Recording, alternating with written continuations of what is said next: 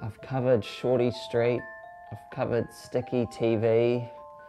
What now?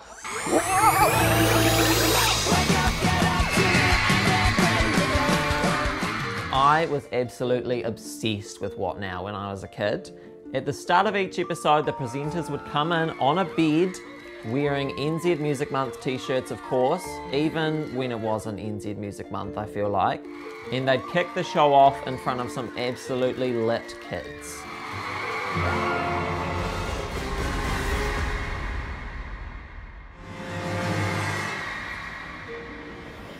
The show was presented by some absolute icons. Jason Farfoy, Carolyn Taylor, Props Boy, and later on Serena Cooper and Charlie Parnapa, whose fashion sense consisted solely of either a giant necktie or 20 neck scarves.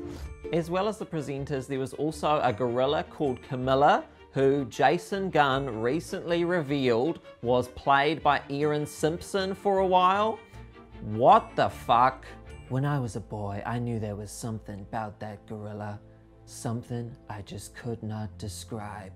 I needed that gorilla. Mama, Mama, I want to make love to that gorilla. My favourite presenter though was DJ Vinyl Richie. He was the coolest presenter out there. Well, hello. Mama, I want to make love to that ogre. Me too. Me too. When Richie left the show, I was absolutely gutted. This is for you guys, like, it's not completely over. If you want to check me out, www.bebo.com Please don't say Bebo Richie, please, no. /DJ Vinyl Richie. No! He was quite a naughty presenter though, so he made a little disclaimer to us when he left. You know, I do come across as the What Now gangster, but in no way, shape or form are gangs good. Richie, it's way too late to say this, mate. We're all heading for gangs. Why do you think we're watching this shitty show on a Sunday morning instead of being at church? Yeah, yeah, yeah, yeah. Now, a massive part of What Now was the gunge. The kids got really intense about it as well. Team Kaiapoi! Yeah! And how do you think you're gonna go, guys? Great, thank you. Let me say one thing. Ring Laura, you're going down! Run to the ground! There was also a game called Flushed Away, where kids on the phone would answer questions and then two kids in the studio would get gunge poured on them. There was always like a 9-hour delay on the phone line. Good morning, Anna.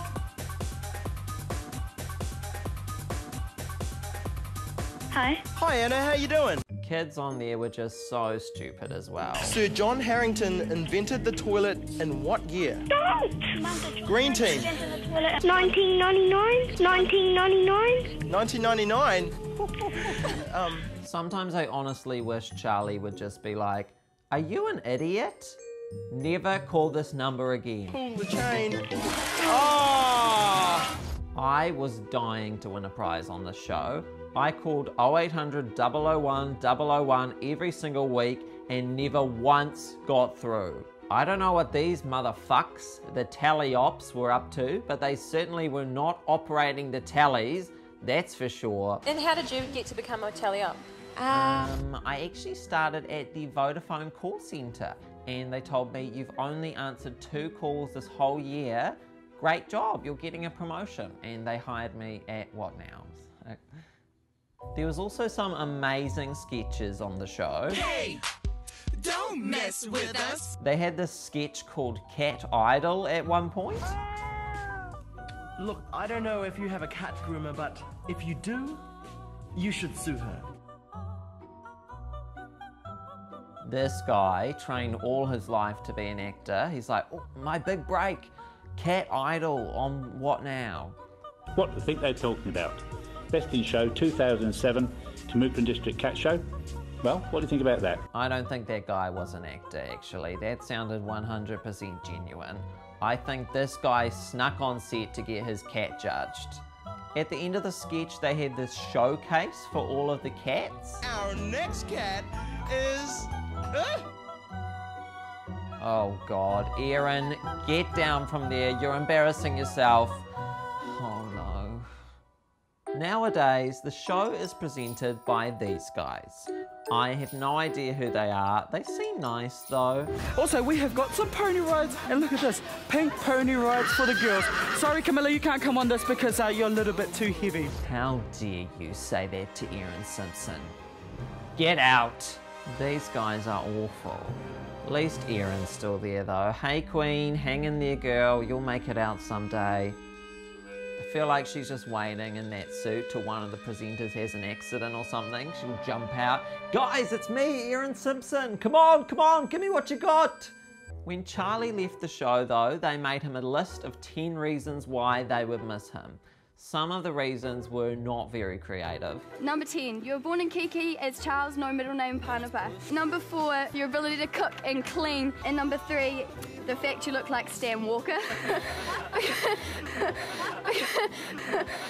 Where are they now? Where did you go, guys? Charlie Panapa. Charlie has a YouTube channel now where he posts song mashups. He did one of Fergie and Jay Sean.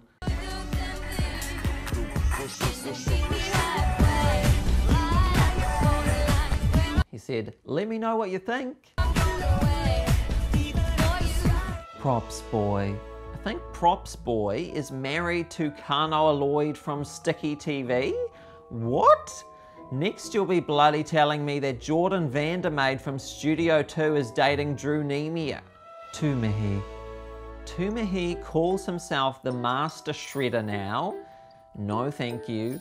He's also turned into the worst type of YouTuber, the type that has a 5-minute long intro animation of a shitty logo that's on fire. Every second you watch it, it feels like 12 years.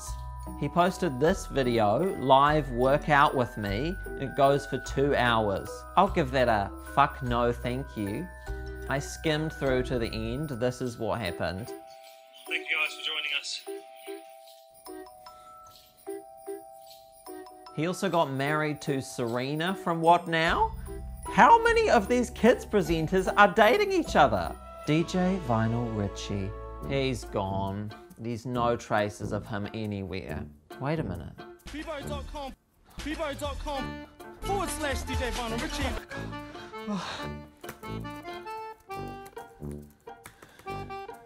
Oh my god. His other half is the penguin from Squirt? How many of these damn kids presenters are in love with each other? I'm out.